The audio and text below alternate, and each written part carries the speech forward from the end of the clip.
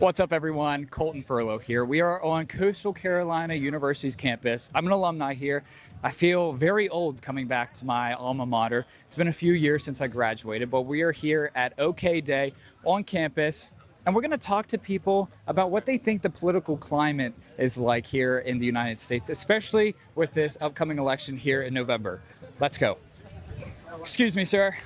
We're with the one and only Turning Point organization here on campus. We are in the middle of an election season, right? We're on a very liberal campus. So what do you think like the top issues are among students, like the college age range, especially here at Coastal? Well, I know, especially if you're involved in like sports, I've kind of done surveys of students on campus before, and a lot of them are big on, keep men out of women's sports. This is something I think that's kind of a unifying issue, really a winning issue for our side as well. Yeah, students on campus just, they don't like it. I feel like I should try to join a fraternity. Do you think they would accept me? We can find out. Hey guys, I'm thinking about joining Sigma Pi today. What are the requirements to join? I got a buddy on Sigma Pi. Maybe new Phi chapter? This kind of looks like the one for me. We're asking questions more or less about the political environment in America right now. Okay. Do you want to add? Do you want to talk about it?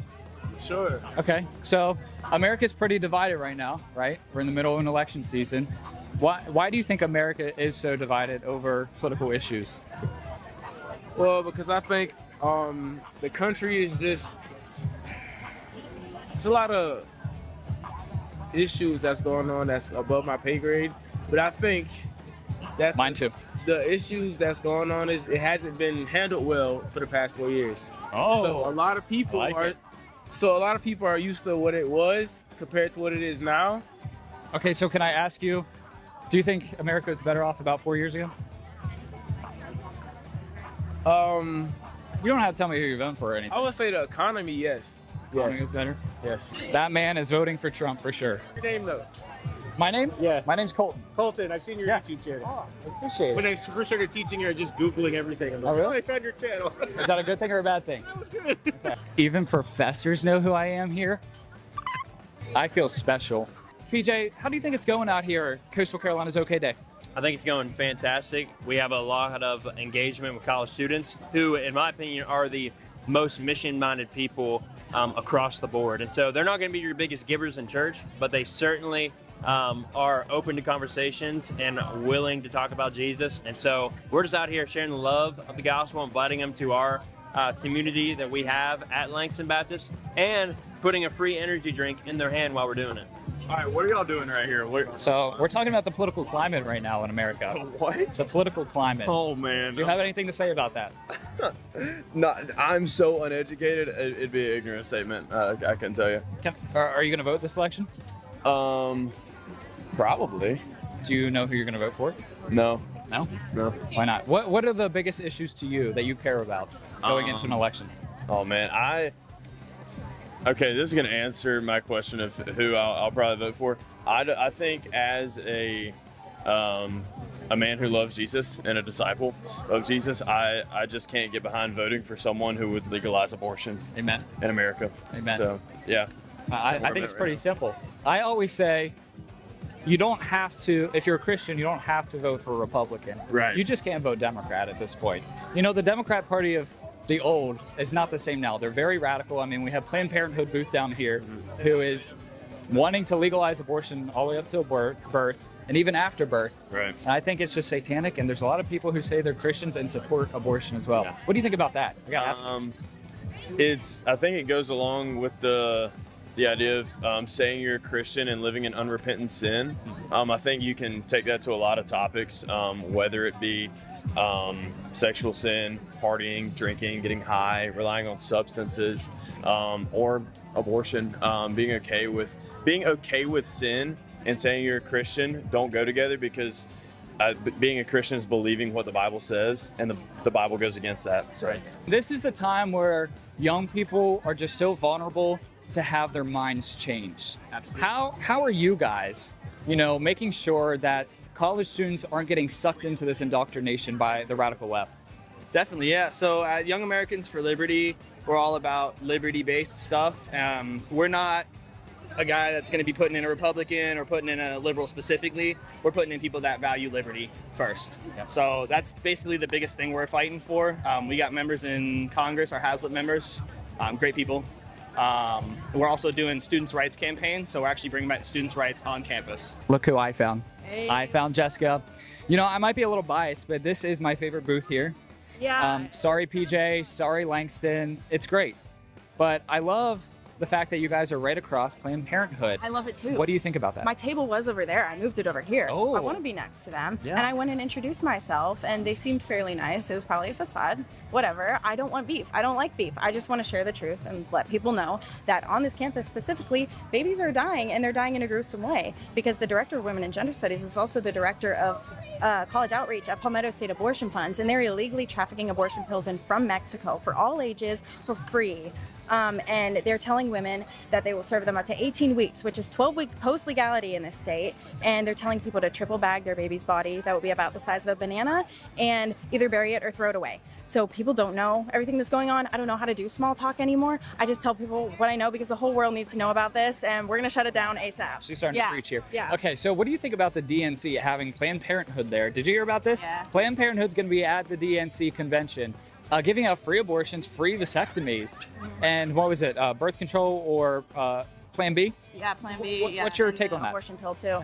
My take on that is that I'm not surprised at all. I'm going to use their verbiage. They say women are going to die if we don't have access just to talking about abortion. You know, women are going to die if they do have access to abortion because women have already died. Like Tanya Reeves, Cree Irwin, Jennifer Morbelli, Christian Gilbert. There are so many women that have lost their lives because they told abortion was a safe procedure, yet now their children are dead and so are they.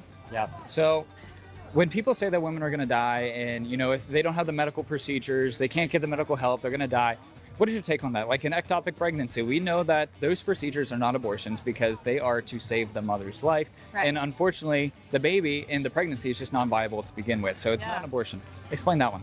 It's very manipulative because they call spontaneous abortions as well a necessary abortion care. Like DNC and DNE procedures are also used for miscarriage clean out, but this is taking out the body parts of a deceased child, and a miscarriage is never a woman's fault. And it's crazy to slump that in with women who are intentionally trying to kill and dismember their children because women are dealing with so much trauma through miscarriages. They didn't choose to lose their life, and to say that that's the same thing as an intentional abortion is extremely manipulative, extremely wrong. There is no medical necessity for an abortion. According to the Dublin Declarations, which has over 1,000 signatures from obstetricians, neonatologists, pediatricians, and midwives, they say that abortion is never medically necessary to save a woman's life, but terminating a pregnancy might be. So early C-section, emergency delivery is doing your best to save both the woman and the child instead of intentionally targeting the child, because there's a difference between not being able to save somebody's life versus intentionally targeting and killing them like on purpose. Gotcha. You know. So, real quick, what is Illuminate CCU? What do you guys do, especially here on campus? Yeah, we are Coastal's pro-life group, and we do a lot of activism. We also help women individually. We connect them with Coastline Women's Center, which is our local pregnancy resource center, giving them baby clothes, baby formula, housing. My friend's coworker, her rent was just completely and utterly paid for when they found out that she was pregnant. So we give women real resources that they need because women don't want abortion. And we're also planning a baby shower. We met a girl outside of the Fayetteville Planned Parenthood after sidewalk counseling, and she was abortion minded. Now she's choosing life, and she's supported, and her rent is paid for too. So we do a little bit of that, and we also fight back against Planned Parenthood and the dangerous lies of the abortion industry in every way that we possibly can. I love it. I appreciate everything that you do, not only here on campus, but just across the country. Now I'm going to go talk to the Planned Parenthood people and see what they have to say. Sure. Okay, let's go. All right, Eden, Trump or Kamala? Kamala. So she's actually the culprit who sent me Kamala Harris stuff and made me gag when I opened it. Kidding, Trump 2024, make America great again. Again.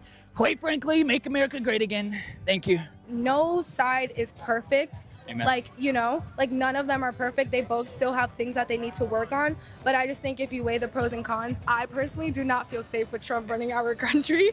Just because I just don't even think like he likes. How was it like 4 years ago? Like we were pretty good. We were thriving. Our economy was great. We had basically world peace, no new wars, and now. Quite police officers, like the crime was at its peak, was it not?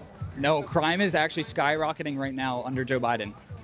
And it's migrant crime. It's the border being open. We have all these illegal immigrants coming over, and that is causing crime to skyrocket as well. And it's also skyrocketing in inner cities with minorities as well. It's because they stopped funding police.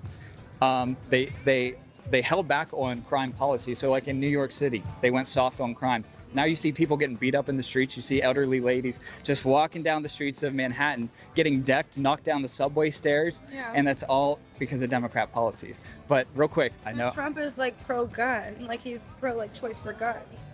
he's pro, Second Amendment, because we have the Second Amendment, which helps us protect ourselves from the government.